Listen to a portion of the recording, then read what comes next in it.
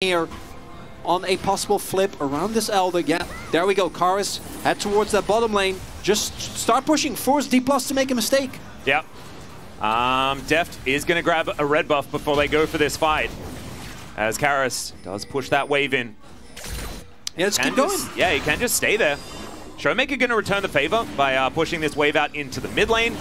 As Bro, they've started up the Elder once again. Elder getting confused, wondering where to go. Showmaker has TP. Gonna go for a back here, try and finish an item. Yep. Can teleport back in whenever he would like to. Control ward all over the places, yep. Void Staff now completed. Karis on the flank angle. As the Rift Scuttler is going to go over to DK. No poke found just yet. This is Exodia here for Bro. So hard to lose if they do manage to lock this one down. They have to turn though. They can't risk the flip. They cannot.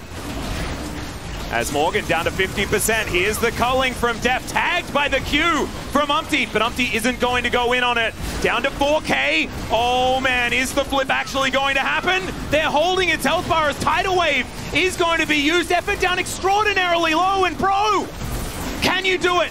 Can they lock this one down? As now DK's going to hold on to it. Morgan down so incredibly low as Henna is going to hold the flash out from Canyon, and Deft is executed on the back line.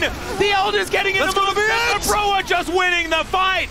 They don't care about Elder, they don't care about Exodia. All they care about is winning this game, and they will be able to do it. The dragon comes down from the heavens and smites the Nami away.